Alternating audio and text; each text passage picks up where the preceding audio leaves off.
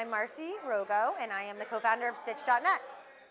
I've always been really interested in the aging space, and I actually worked in a retirement home during my MBA and realized there was this huge issue of loneliness. There was loneliness spanning across people in their 90s all the way down to their divorced children in their 50s.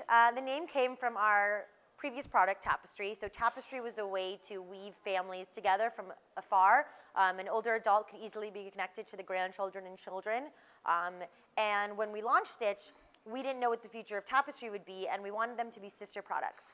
And we also didn't want to talk about matching people because that reminds people of marriage. So people weren't living as long when they were born, and now, 60 years later, they've got an extra 20 years of time to travel, to drive cross country, to take new classes, to start a second career. And a lot of people love to do these things, but you don't want to do it by yourself. So that's where Stitch comes in. So Stitch is a place where if you want to meet someone who is who they say they are, and who has been verified to be that person, and who has been verified to be over 50 years of age, that's why you come to Stitch. Stitch works by using 3 ways to connect people. The first way is a Tinder-like approach in that we do ask you to look at one profile at a time, and you can say, I'm interested, I'll maybe look at this later, or not interested. And you can only speak and communicate when you're both interested in each other's profiles. And the reason for that is because a lot of the complaints came in about on other sites, they were getting unsolicited messages from people they didn't want to talk to, people that could just look up their profile even though they weren't in their search settings. So number 2 is that we have travel. So we are getting people together to travel in groups, like boomers and senior single travel. So we have great travel experts that are helping people figure out where they'd like to go. We had a Mexico trip earlier this year, and it was a blast. And then the third way is our latest and greatest group activities. So it's really, really great.